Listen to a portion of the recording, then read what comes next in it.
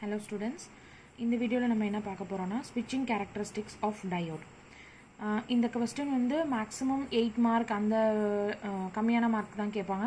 ஒரே क्वेश्चन 13 மார்க்குக்கு வந்து கேட்பாங்களான்னு தெரியல. மேபி 8 or 10 அந்த மாதிரி கேட்கலாம்.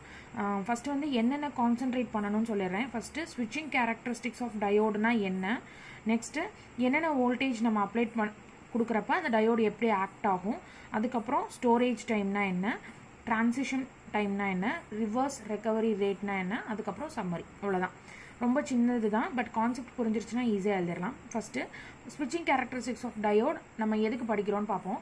இப்போ நம்ம ஸ்விட்ச்னா என்ன, ஒரு ஆன் ஆஃப் இந்த ப்ராசஸ் தான் நம்ம பண்ணுவோம். இப்போ நம்ம ஆன் பண்ணிடுறோம், நெக்ஸ்ட்டு ஆஃப் பண்ணுறப்ப அந்த ஸ்விட்ச் வந்து டக்குன்னு வந்து ஆஃப் ஆயிடணும். இப்போ ஒரு லைட் போடுறோம், ஒரு நம்ம ஆஃப் பண்ணுறோன்னா டக்குன்னு அதில் வந்து லைட் ஆஃப் ஆயிடணும். ஆனால் ஒரு டயோடில் வந்து அந்த மாதிரி நடக்காது. It will take some time to get the full of. அப்போ என்ன ஆகும்னா கொஞ்சம் டைம் அது வந்து ஃபைனைட் ஸ்டேட், அதாவது ஆன்லேருந்து ஆஃப் போகிறதுக்கும் ஆஃப்லேருந்து ஆன் ஆகிறதுக்கும் வந்து ஒரு ஃபைனைட் டைம் வந்து எடுத்துக்கிறோம் அந்த டயோட்.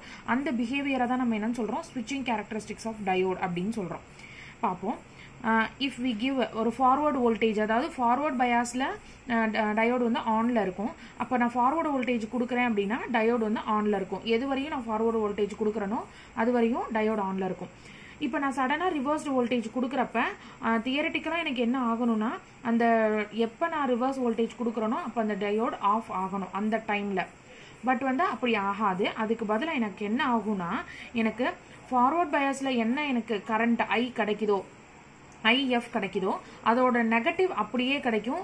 நான் வந்து ரிவர்ஸ்டு பயாஸ் கொடுக்குறப்ப, அதாவது IFன்னு கிடைக்கிற கரண்ட் என்னோட ரிவர்ஸ்டு பயாஸில் 0ன்னு கிடைக்கணும். பட் எனக்கு என்ன கிடைக்குதுன்னா -IR, அதாவது மைனஸில் கிடைக்குது. என்ன IFல கிடைக்குதோ அதே வேல்யூ மைனஸில் கிடைக்குது. அது எதுக்காக கிடைக்குது அப்படின்னா, இந்த -IR வந்து கொஞ்சம் டைம் எடுத்துக்கிறோம். எதுக்காக அப்படின்னா, நம்ம சடனாக வந்து ரிவர்ஸ் வோல்டேஜ் கொடுக்குறப்ப மைனாரிட்டி கேரியர் கான்சன்ட்ரேஷன் அது வந்து என்ன ஆகும்னா உடனே 0 ஆகாது. அதை எப்படி டினோட் பண்ணுவோம், PN - PN0 அப்படின்னு டினோட் பண்ணுவோம். அந்த PN - PN0 அது வந்து 0 ஆகிற டைம் தான் -IR கிடைக்கும். அந்த -IR வந்து எப்போ எது வரையும் கிடைச்சிட்டு இருக்கோ அதை வந்து ஸ்டோரேஜ் டைம்னு சொல்லுவோம். அந்த அதுக்கப்புறம் அந்த ஸ்டோரேஜ் டைமுக்கு அப்புறம் அந்த டயோடோட வோல்டேஜ் என்ன ஆகும்னா ரிவர்ஸ் ஆக ஆரம்பிச்சு அதுக்கப்புறம் அதோட ஃபைனல் ஸ்டெடி ஸ்டேட், அதாவது ஆஃப் ஸ்டேட்டோ இல்லை வந்து ஆஃப் ஆயிருந்துச்சுன்னா ஆன் ஸ்டேட்டுக்கோ வந்து ரெக்கவரி ஆயிரும். அதை நம்ம என்னன்னு சொல்லுவோம்னா டிரான்சிஷன் டைம் அப்படின்னு சொல்லுவோம். டோட்டலாக ஒரு டயோடு ஆனில் இருக்குது, இப்போ நான் ஆஃப் பண்ணுறேன் அப்படின்னா டோட்டலாக ஒரு டயோடு எடுத்துக்கிற டைம், அதாவது ஸ்விட்ச் ஆகிறதுக்கு ஆன்லேருந்து ஆஃபோ இல்லை ஆஃப்லேருந்து ஆனோ, அந்த டோட்டல் டைமை நம்ம என்னன்னு சொல்லுவோம்னா ரிவர்ஸ் ரெக்கவரி டைம்னு சொல்லுவோம், TRR. TRR is equal to storage time plus transition time. அதனால TS ப்ளஸ் TT அப்படின்னு சொல்கிறோம். நான் வந்து மினிமம் ஸ்விட்சிங் எஃபெக்ட், இப்போ நான் ஒரு லைட் போடுறேன், நான் ஆன் பண்ணுறேன், ஆஃப் பண்ணோன்னே எனக்கு உடனே ஆஃப் ஆயிடணும். எனக்கு லேட் ஆச்சு, இல்லை டிலே ஆச்சு, அப்படி இல்லை ஸ்விட்சிங் டைம் நிறையா ஆகுது அப்படின்னா எனக்கு எஃபிஷியண்ட்டாக இல்லைன்னு அர்த்தம். அதனால் நம்ம எப்பயுமே என்ன பண்ணணும்னா இந்த ஸ்விட்சிங் எஃபெக்டை வந்து கம்மி பண்ண பார்ப்போம்.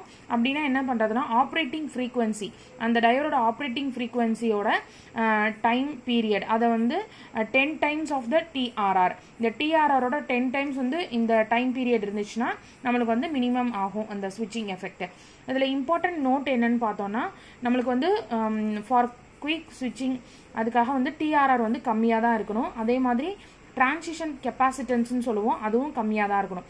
இப்போ கமர்ஷியலாக டயோடு வந்து விற்கிறாங்களா, அதோட ரேஞ்சிங் TRR, அதாவது ரிவர்ஸ் ரெக்கவரி ரேட்டோட ரேஞ்ச் எப்படி இருக்குன்னா ஃபியூ நானோ செகண்ட்ஸ்லேருந்து 1 மைக்ரோ செகண்ட்ஸ் வரையும் இருக்கும்.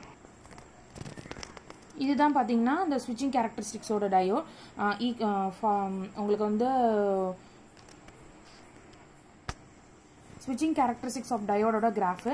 ஃபஸ்ட்டு நான் என்ன கொடுக்குறேன்னா ஃபார்வர்டு வோல்டேஜ் கொடுக்குறேன், அப்போ எனக்கு வந்து IF கிடைக்குது. டக்குன்னு நான் ரிவர்ஸ் வோல்டேஜ் கொடுக்குறேன், அதாவது இதுதான் என்னோட இன்புட் சிக்னல் ஒரு டயோடுக்குள்ளே.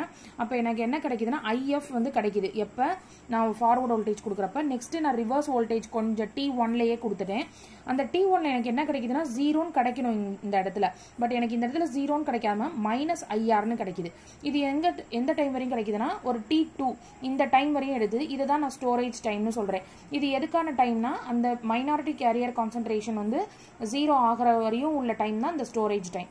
நெக்ஸ்ட் அது 0 ஆன பிறகு கொஞ்சம் கொஞ்சமாக இது என்ன ஆகும்னா ஃப்ளோ ஆஃப் கரண்ட்லாம் வந்து ஃப்ளோ ஆஃப் எலக்ட்ரான்ஸ்லாம் கம்மியாயிட்டு இல்லை ஃப்ளோ ஆஃப் மைனாரிட்டி கேரியர்ஸ்லாம் கம்மியாயிட்டு இது வந்து கொஞ்சம் கொஞ்சமாக 0 ஆகும். அந்த திருப்பி அதோட ஃபைனல் ஸ்டேட்டுக்கு போகிற டைம் தான் டிரான்சிஷன் டைம்னு சொல்கிறோம். எனக்கு இந்த இடத்துல T1ல எனக்கு நான் வந்து VF அதாவது -VR கொடுத்துருக்கேன். அந்த இடத்துல ஆஃப் ஆக வேண்டியது T1ல. பட் எனக்கு எங்கே ஆஃப் ஆகுதுன்னா T3ல தான்.